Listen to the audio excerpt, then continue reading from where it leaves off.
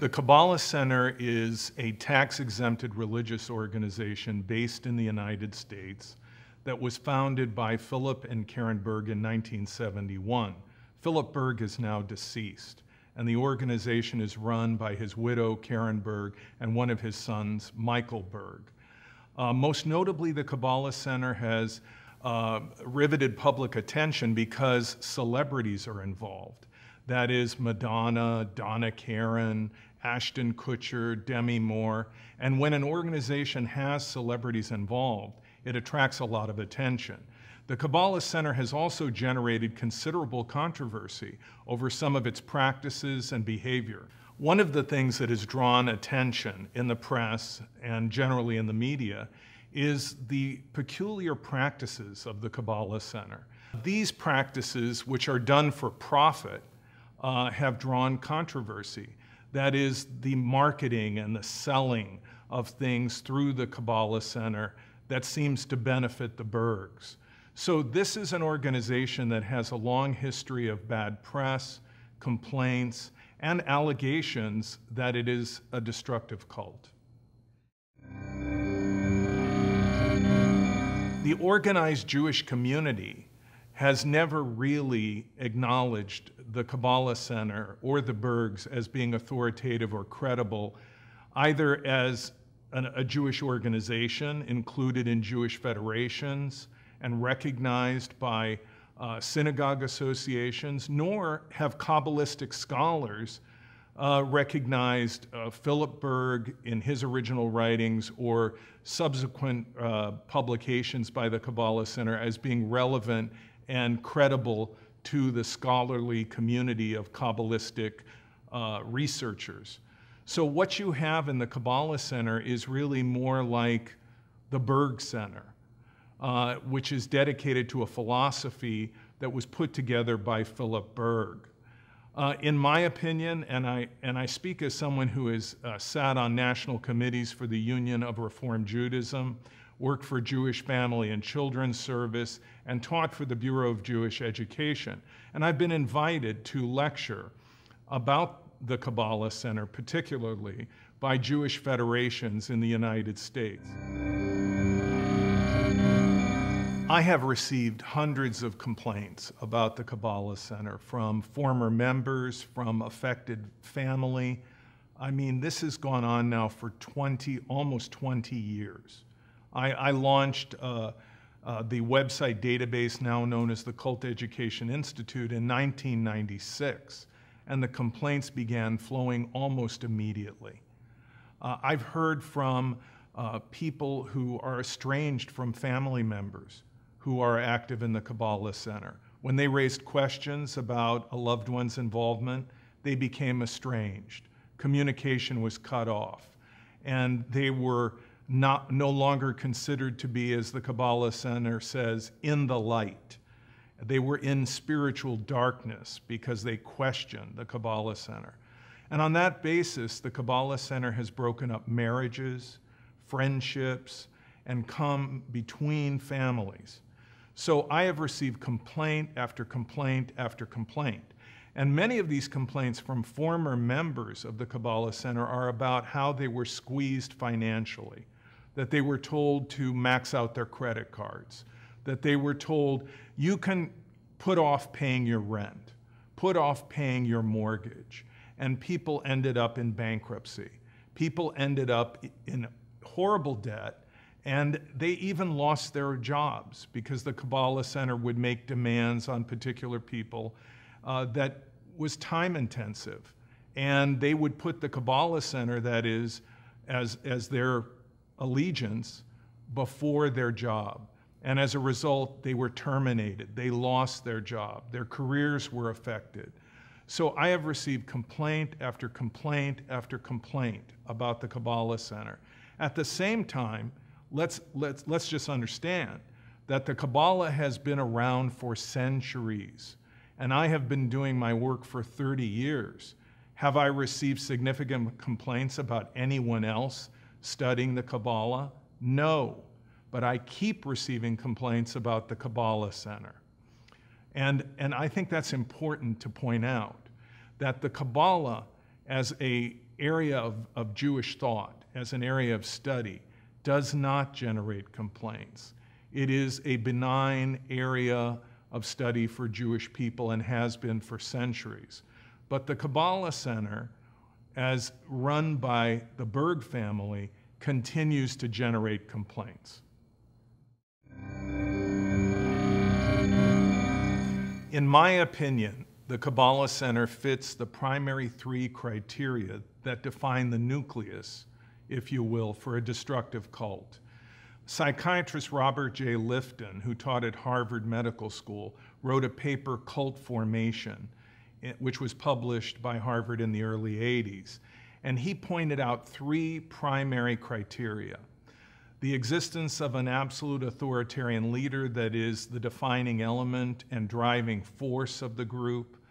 Second, that the group uses a process of thought reform to gain undue influence over people through psychological and emotional manipulation. And finally, three, that people are exploited by the group. And this varies by degree from group to group. In my opinion, when you look at the Kabbalah Center, the way it's structured, the way in which it behaves and functions, the casualties that it has produced historically, the damage that it has done to families and individuals, you're looking at a destructive cult.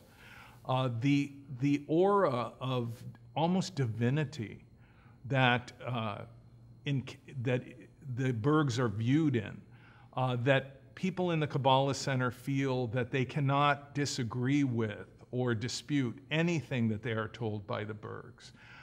This is the same kind of authority that other people that lead other groups that have been called cults seem to have.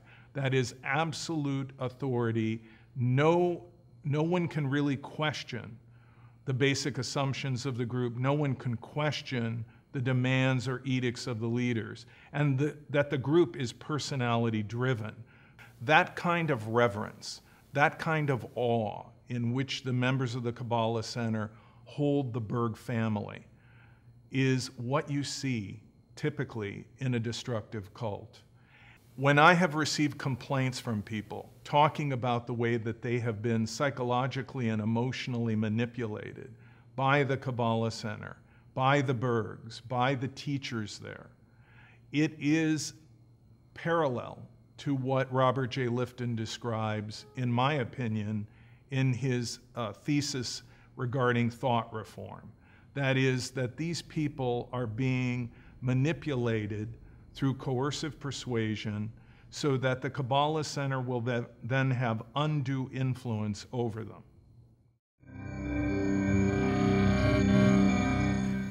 People have complained that the Kabbalah Center is engaged in brainwashing, which is a term in popular culture to describe thought reform or a coercive persuasion program to gain undue influence. And here there is a pattern that I think can be seen in the Kabbalah Center regarding this type of process. That is that people come into the Kabbalah Center and they are interviewed, they talk to, they share their deepest secrets of their life with the teachers at the Kabbalah Center. And this is what Lifton, in his analysis of thought reform, calls the cult of confession. So there is this kind of no holds barred, no boundaries confession that takes place between Kabbalah Center students and their teachers and the staffers there, which are called the Chevra, which is a Hebrew word for friends. And these relationships are very tight, and people empty their souls to the teachers. The teachers then can transmit that information to leaders in the Kabbalah Center, to the Bergs, and also, importantly, to those people that make astrological charts. That information informs the astrological chart that then is presented to the member of the Kabbalah Center, to the student, and that becomes compelling evidence of the mystical quality of the Kabbalah Center. That is, that they have supernatural power, that they have mystical powers of discernment. The student doesn't realize that there is a process going on behind the scenes where information is going from teacher to chart maker to leaders, and they're actually being caught in the middle. Instead, they think that this is a demonstration of the true power from God that the Kabbalah Center seems to possess. And then the Kabbalah Center uses those charts and this process as a leverage point to get that member to do things, to get them to donate more money, to get them to leave someone in a relationship who has critical questions about the Kabbalah Center, to no longer have communication with family that may have questions about the Kabbalah Center. But to the mind of the student, what they're dealing with has this spiritual quality, this authority that it seems to come from God. It seems to come from a higher power. And so in the mind of the student, they're not able to separate out the teachers and the staffers of the organization from God, the Zohar, the higher power. Instead, that line of division becomes blurred. And so in their mind, when they agree and follow the directives of the teachers, of the Chevra, or the friends, the staffers at the Kabbalah Center, and of the Bergs, they are not obedient to people. They are obedient to God, to the light, to their spiritual enlightenment. And this process is brought about through confession and through manipulation. Lifton calls this the cult of confession, and he would call this type of manipulation mystical manipulation in his 8 criteria to determine whether or not a group is using a thought reform program. And it's important to note that the reason why people don't leave the Kabbalah Center, even when they're unhappy, is because they are encouraged to have unreasonable fears about leaving. They are told that those people who leave become sick and die, that people who leave lose their soul, lose the light. So there are these fears, unreasonable fears about leaving the Kabbalah Center, and, I might add, unreasonable fears about disputing what the Bergs say. They are told, you could die if you disagree with the Bergs. People who disagree with the Bergs end up badly, and they will tell stories to illustrate that point, which become a kind of mythology that is supported within the group. So there is this unreasonable fear of leaving, this unreasonable fear of disagreeing with the teachers, and this sense that the Bergs and the teachers have supernatural power, as demonstrated by their seemingly penetrating knowledge of the individual through astrological charts and through readings, when in fact this whole process can be seen as contrived through the information network within the Kabbalah Center as set up by the Bergs between the teachers and those people responsible for the astrological charts. If you were a student entering into the Kabbalah Center, you would begin to take classes. You would begin to become familiar with the staff, the teachers, and they would talk with you, and you would gradually begin to disclose more and more information about your life. What's going on in your life? Did you recently break up with a boyfriend or a girlfriend? Are you recently divorced? Did you just lose your job? Did you just inherit a lot of money? I mean, what is going on in your life? The deeper you become involved in the Kabbalah Center, the more disclosure goes on. And there are no reasonable boundaries. That is, there is no area of a person's life that is immune from questions or inquiry by the teachers and by the staffers at the Kabbalah Center. So through this process, as you become more and more deeply enmeshed within a kind of subculture that exists around the Kabbalah Center, you have told them a great deal about yourself. They, in turn, can share that information with leaders in the Kabbalah Center, with the Bergs, and they also can share that confidential information, unbeknownst to you, with a person that will then do your astrological chart.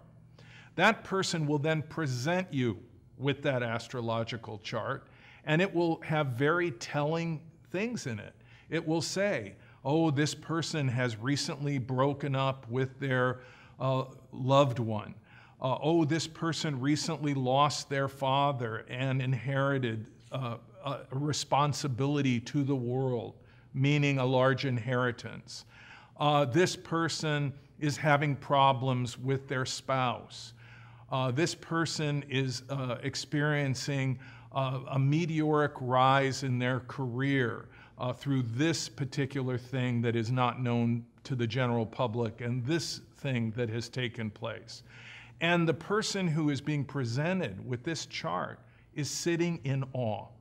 They are saying, oh my, how do they know this? How could they possibly know these things unless they have mystical, supernatural powers given to them through God, in which they can tell things that no one else can tell, in which they have knowledge, special knowledge that no one else can share, that I have found a place that has true spiritual discernment unlike any other place on earth.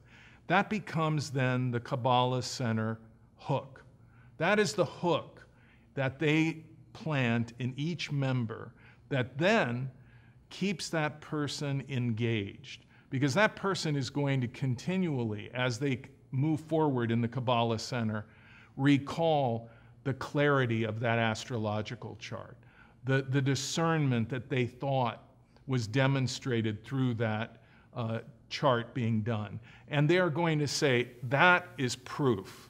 And the way in which the leaders know my soul, they know my heart, this is proof that they really are in connection with a higher power. But in reality, what it is evidence that there is a finely tuned networking of information about students within the Kabbalah Center. It's a networking that exists from the teachers who are sharing information with the astrological chart maker, with the Bergs, with other leaders. And so there is no confidentiality. And in that sense, the student is unaware. The student doesn't realize that whatever I say can be used potentially by the Bergs, by other people in the Kabbalah Center, and that there is a reason that they have this discernment, and it's based on the information that I have disclosed. In my opinion, the people that come to the Kabbalah Center, in a sense, are being tricked or conned. And when I say that, I mean that there is a level of deception.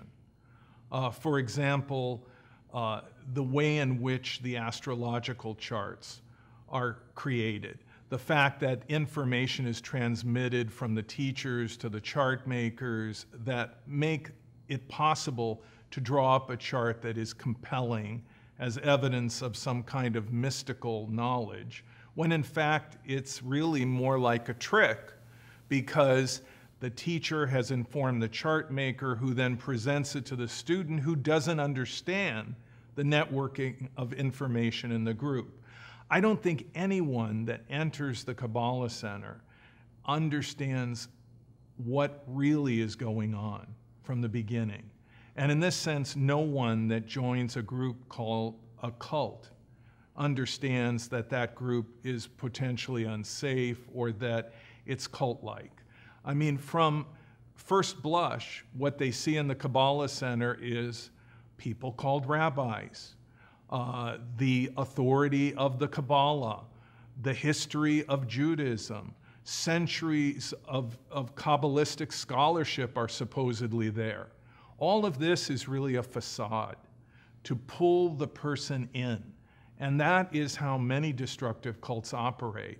The surface is a mask. And behind the mask is the reality of the manipulation and the structure of authority. When people first become involved with the Kabbalah Center, they don't understand completely what they're becoming involved in. And then step by step, spoonful by spoonful, they are fed the Kabbalah Center's indoctrination. And they go through a process of persuasion that takes them somewhere that they probably never thought they would arrive at.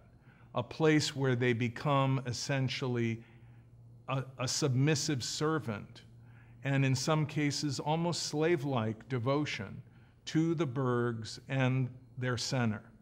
That's not something that people initially thought they would be involved in. And the many complaints that I have had, people have repeatedly said, I was deceived, I was tricked. I had no idea what I was becoming involved in, what demands would be made of me, and how this all would turn out. I lost my spouse. I'm separated from a family member.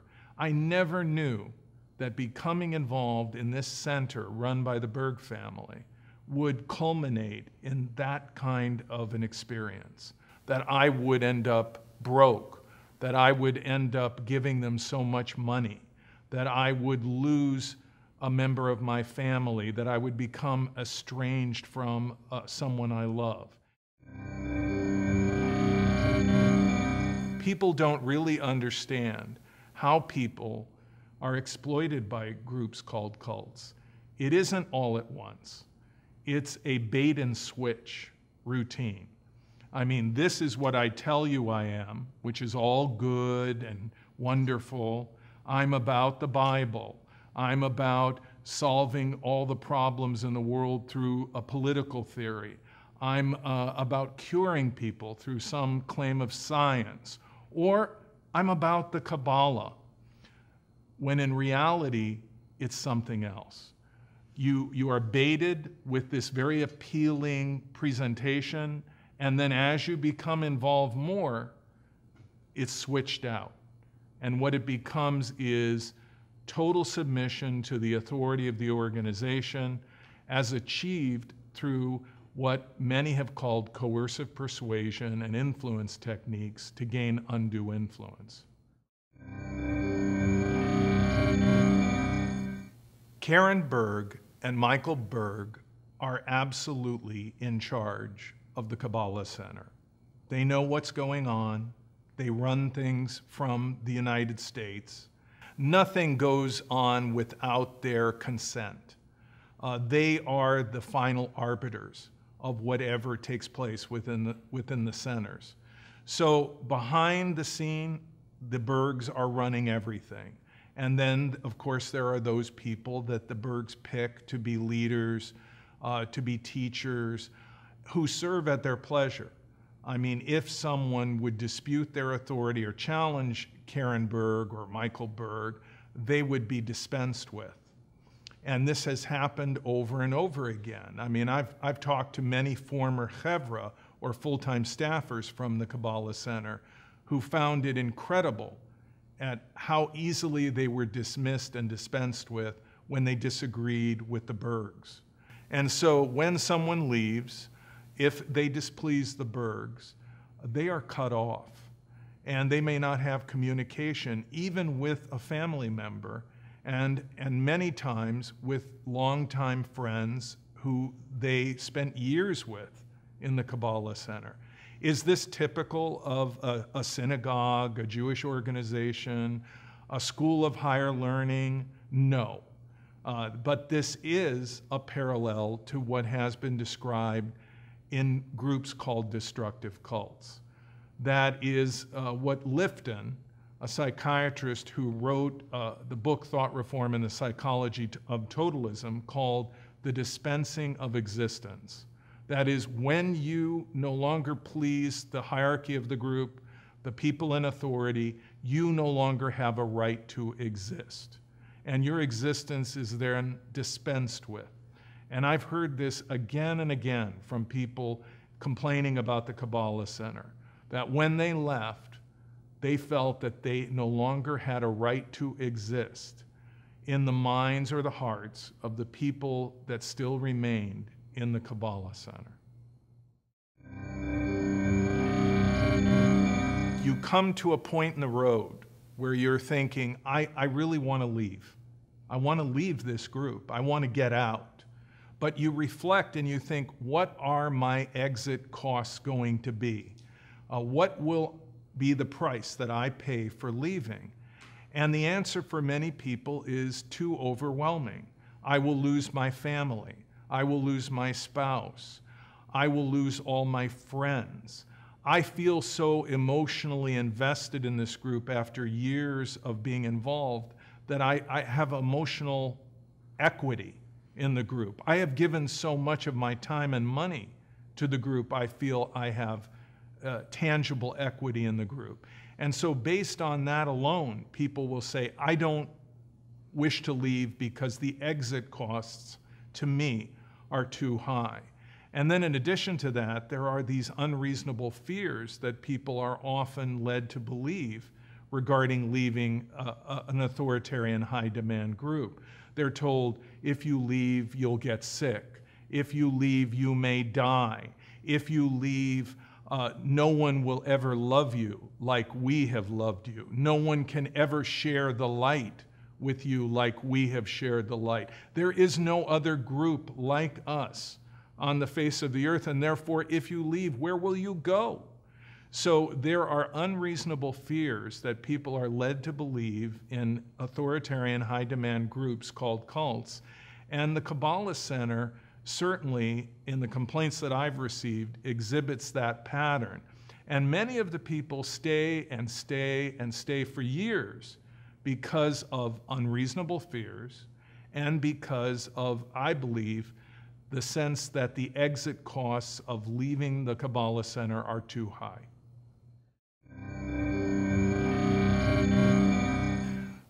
The Kabbalah Center run by the Bergs claims that they have millions of students. I don't know where they come up with that number. It could be that their numbers are as few as, I would say, 1,000 to 3,000. One of the most important things to understand about the Kabbalah Center is that it isn't part of mainstream Judaism, and that it doesn't represent centuries of Kabbalistic scholarship, but rather the idiosyncratic beliefs of Philip Berg, Karen Berg, and Michael Berg. Another thing that's very important to understand about the Kabbalah Center is that the people they call rabbis, which is a word in Hebrew to describe a teacher, a rabbi, the Kabbalah Center rabbis do not have the same requirements as rabbis within Reform Judaism, within Orthodox Judaism, the OU, within the conservative Jewish synagogue movement, or Reconstructionist Judaism, or for that matter, ultra-Orthodox Hasidic sects that have a process of learning and ordination which is called a shmicha, or rabbinical credential within the Jewish community. And the Bergs have no particular educational requirements for Chevra that I'm aware of. They don't require a college degree. They don't require a seminary degree. They simply require that they perform according to their dictates and to their guidelines. So you have people that they could be coming out of the army. They could be coming out of any walk of life and come into the center, do courses, become involved with the Bergs, and then they could be declared Chevra. They could be ordained by the Bergs and called rabbis. What these honorific, it seems to me, titles mean outside of the Kabbalah Center is not clear. To me, having worked in the Jewish community for many years and worked with many rabbis and Jewish educators, I'm aware of what it takes to be a rabbi, of what it takes to be a Jewish educator. And the Kabbalah Center Chevra and the rabbis that they have there, some of them have college degrees, but many of them have no particular credential from any accredited university or college or any recognition really outside of the Bergs and the Kabbalah Center. What you have in the Kabbalah Center are rabbis who are rabbis because the Bergs say so. I say you are a rabbi, and therefore you are a rabbi. Because you agree with my philosophy, because you have attended the classes in the Kabbalah Center. In this sense, it's kind of its own universe, where that which is not a rabbi in the real world is a rabbi within the world of the Kabbalah Center. That which is the Kabbalah in mainstream Judaism for centuries is suddenly turned on its head and becomes something entirely different within the Kabbalah Center. So I think that's important to understand, because as people come into the Kabbalah Center, they are in awe of the centuries of Jewish history. They're in awe of the centuries of Kabbalistic study, and they are in reverence to these people that are being called rabbis. But in reality, what they are seeing is simply valid within the Kabbalah Center and invalid to the organized Jewish community and the larger culture of Kabbalistic study in the world. The Bergs are a legend in their own mind, but they are not a legend outside of the Kabbalah Center. And the reverence that is demanded for the Bergs may be exhibited within the Kabbalah Center, but there is no reverence for them in the same sense outside of their centers in the real Jewish community and amongst credible Kabbalistic scholars.